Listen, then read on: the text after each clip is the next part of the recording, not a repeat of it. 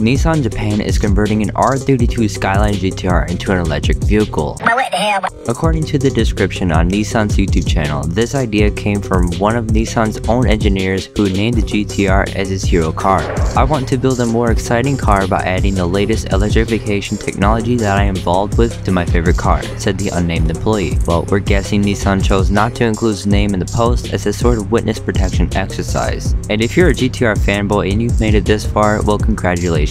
Things will get much worse before they get better because this is the only first episode in what we assume will be many. There's also a dedicated website for the R32 EV expanding on the thought process. As you can see, the build is far from done. It still has a massive exhaust pipe at the rear. The R32 is 34 years old and Nissan admits it's a legendary car with a massive cult following. Still, the engineer in question wondered whether it would be possible to produce an EV prototype based on the R32. It all started with the thought, if you ask us, it should have remained as such, but in the interest of fairness, we'll play along. Think of this R32 EV as the Mechagodzilla version of Godzilla.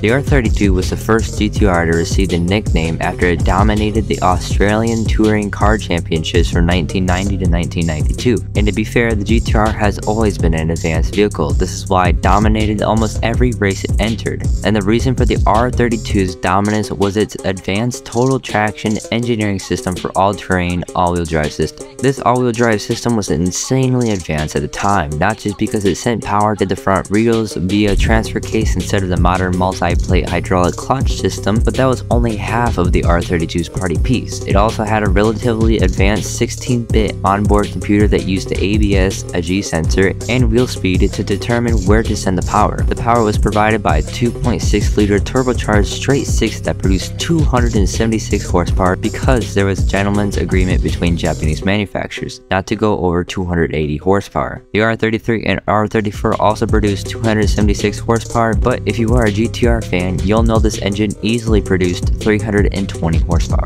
If the idea is to drag the R32 into the modern age, Nissan must use a dual or quad electric motor setup to create an electric all-wheel drive system. And with no mechanical connection between the front and the rear, there is some space left for a battery pack. It won't be enough though, so additional batteries will have to go under the hood and in the trunk. And instead of a 16-bit computer, Nissan will use its latest hardware and software capable of things the engineers from 34 years ago could only dream of.